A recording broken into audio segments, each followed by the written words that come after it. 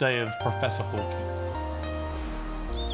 Turning your house into a home with Good Morning Britain National Weather, sponsored by checkatrade.com. Checkatrade.com.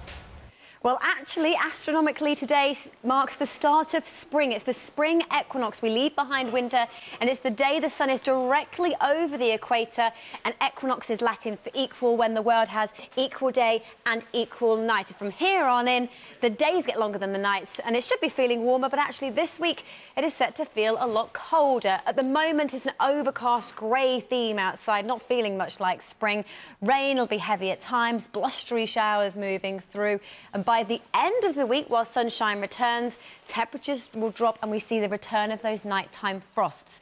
But this morning, hardly a frost around. It's exceptionally mild. 10, 11 degrees our starting temperatures with all this cloud and rain. So a wet start for much of Scotland, northern England and Wales.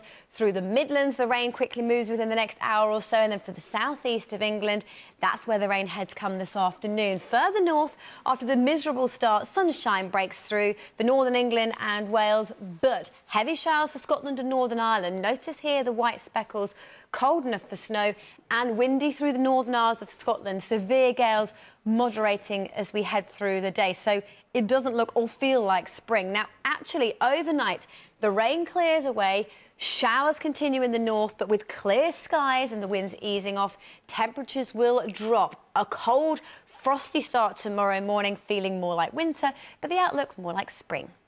For the weather where you are in detail, go to itv.com/weather.